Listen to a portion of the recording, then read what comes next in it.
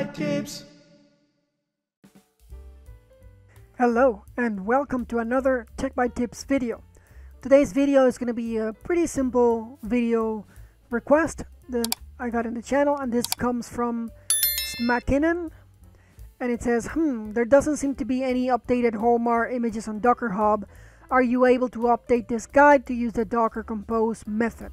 And this is referring to an old video that we have in this channel that was using the traditional way to build Docker containers in a Synology NAS, but this was pre DSM 7.2 where we didn't have the Docker Compose option, and he's also bringing up that he can't find any new images in Docker Hub. So we're going to do an updated deployment of the Homarr application, and we're going to make sure that we use Docker Compose for this, and we cover why he's not seeing a new image in Docker Hub. So let's go and cover this. First thing we're going to be doing is just a recap of what Homarr is. If you go into github.com/Homarr-lab/Homarr, you'll see the GitHub repository for Homarr, which is a modern and easy to use dashboard with a bunch of integrations. And if we scroll a little bit down here, we see that it has 64 releases, 38 contributors, mainly written in TypeScript. And it's basically like a way to create a dashboard where you can connect to a bunch of other applications and services, and now also allows you to monitor things, for example, like stocks and resources for your hardware and stuff like that. So it's gotten pretty useful now. It has more things that you can embed in your dashboard, so it's pretty nice. I'm not gonna cover much on this because we've already covered this on the previous video, but you can always come here and see what kind of things you can integrate with. There's a bunch of stuff here that you can use. So just to know, if you click here where it says installation, it's going to take you to the official website, which is homarr.dev, and then in the documents you can go into the installation and then into Docker, and we're going to see a sample Docker Compose file here. And this is important here on their website. To generate this secret encryption key, you can click on this button and it's gonna change that value to something new, so it makes it easier for you. And then you just copy this, and we're gonna be using this to generate the Docker Compose that we're gonna be running, right? But this is what you need, and in here we can see that we need a folder for the application data and the encryption key that it generated itself when we click on the bottom. And then in here, if you're gonna integrate with Docker, then you can pass that in there. So it's pretty straightforward. It just needs one folder to store the data. So let's go ahead, create the folder structure that is needed using Docker Compose in our NAS, so that then we can get this going. So we're gonna go here into the NAS. We're gonna go into the folders here, and as usual, I have a containers directory that has all the folders where our containers are gonna be storing our data, and another one for the Docker Compose file. So the first thing we're going to do is in the Docker containers, we're going to create a folder for Homarr. And in here, it's going to be where our app data is going to be stored. And then in the projects, we're also going to create a folder for Homarr. And this is where our Docker Compose file is going to be stored. So basically that's it, 2 folders. That's all that we need for the folder structure. Then we're going to come here into Container Manager. We're going to go into the project. We're going to create a new project for Homarr, so let's name it Homarr, and we're going to pick that path that we just created for our Docker Compose file and select it, and then we're going to say create a Docker Compose and paste that we just copied from the website, and then we're going to make some changes to it. So we can click next, don't start the project, done. Then we'll see it here. We can go into a bigger screen, and then we can work with the changes here. So in here we're defining that we have one container for our service, which is the Homarr application. And it says that the container name is going to be Homarr. And the image, if you notice, this is using the GitHub container registry. And they're now posting their Docker images into the GitHub container registry. That's why you have not seen any updated images in Docker Hub, because it's not being pushed to Docker Hub any longer. So that's all. You just have to change the image that you're going to be using here to the latest of Homarr from their GitHub container registry URL. And then again, we're going to go, let me move this to the bottom. I usually like to put this in the bottom. We're going to restart this container unless we come here and stop it manually. Now with the volumes, this is important. So this is on the left is the NAS and on the right is the container. So in my case, I don't need the Docker integration, so I'm just gonna leave that commented out. If you need it, then you use this. This is basically passing the Docker socket into the container so that then it can read stuff from the Docker instance that we have running, but we're not going to be using this, at least for me. Now we need to pass it here, the folder in the NAS on the left side that we created to store our data. So we're going to come here in the containers, we're going to look for Homarr here and go to properties and copy this path. And this path is what we're going to be putting here on the left side, so that we are telling the NAS, whatever you put in the container in the /appdata folder, save it in the NAS here.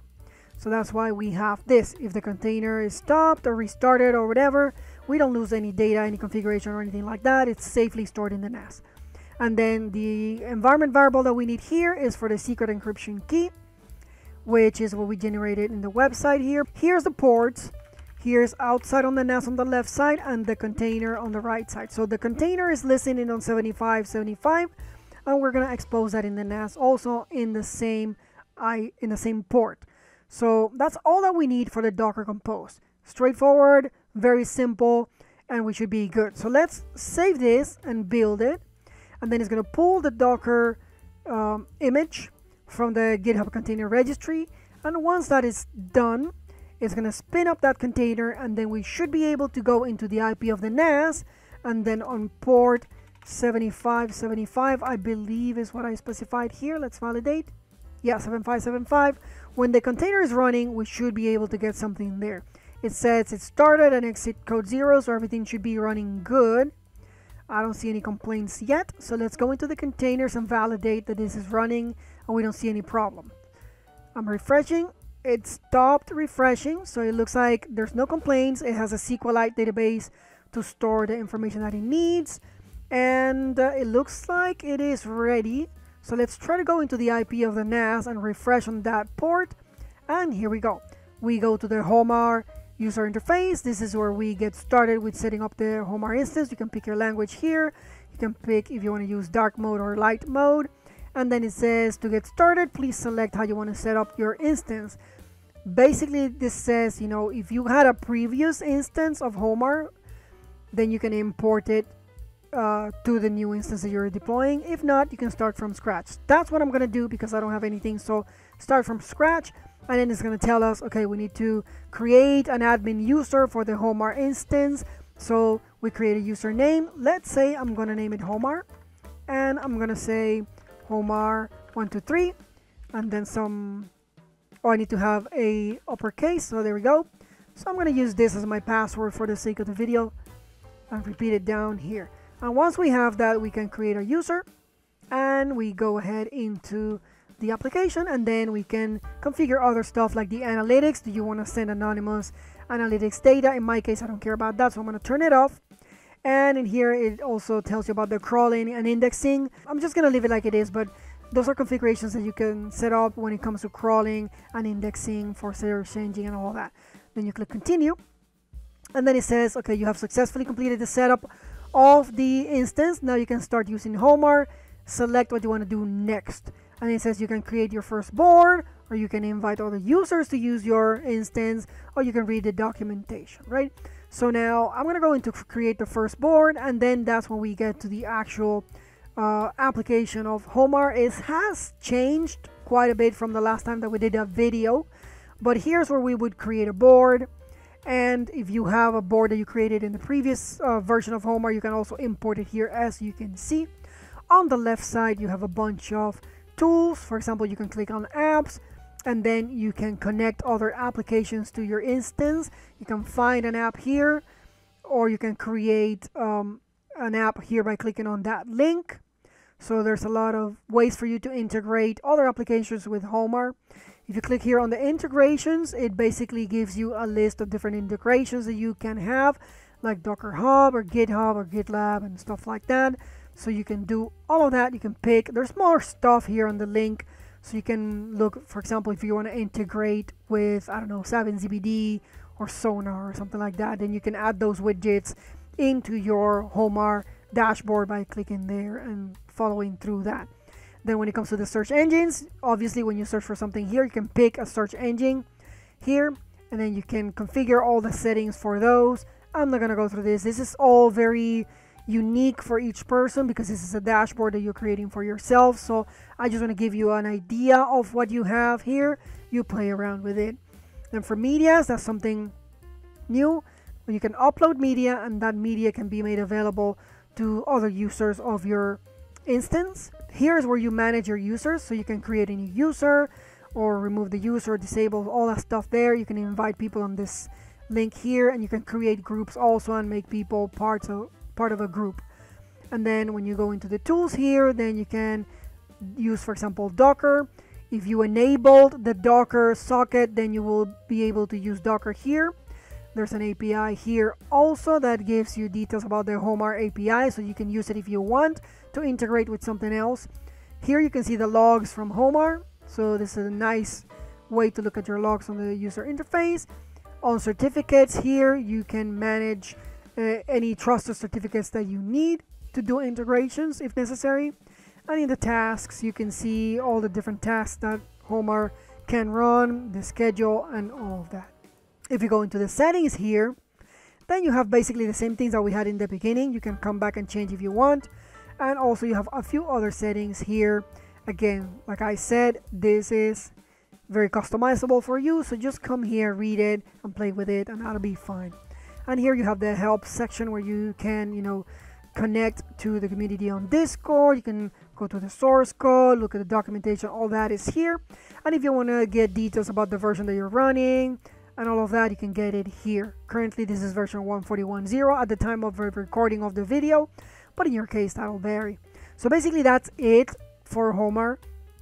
Once the application is working like this, then you can go to your boards, create your board, integrate anything that you want to integrate, and then you'll be able to use your board and share it with anyone that you want to share it with. So this video is going to be short. It's just a matter of how do you deploy it using Docker Compose, what the new version looks like, what has changed in it, and what kind of new integrations are available. So that's going to be it for this one. I hope that's enough to satisfy your request. And letting you know, I try to create videos based on things that you want to see. So your comments in the comment section are very important. A lot of my videos are created based on that. So when you send me a request, I'll put it in the queue. I try to prioritize the videos from donors to the channel. So just know that if you donate, then I'll try to skip your video to the beginning of the queue, so then you get your video faster. And another thing is that if you have not, hit the like button, subscribe to the channel, and hit the bell to make sure that you get notified whenever I upload a video to my channel. You don't miss any of that content. And again, you should have not seen an ad on my video because I'm not monetizing my channel. But that also means that whenever I go through the effort of creating a video, helping you out with your requests and giving you guides, I am making no money from it. I'm getting nothing out of it. So if you like the content and you feel that is helpful to you, I would appreciate it if you go to the link in the description below. There's a link to PayPal where you can donate. I shout out to the donors on the next video from the time that I get a donation. There's also a Bitcoin wallet address if you prefer to donate that way. So there's two options for you to do that. And yeah, that's gonna be it for this one. I'll see you in the next one. Take care.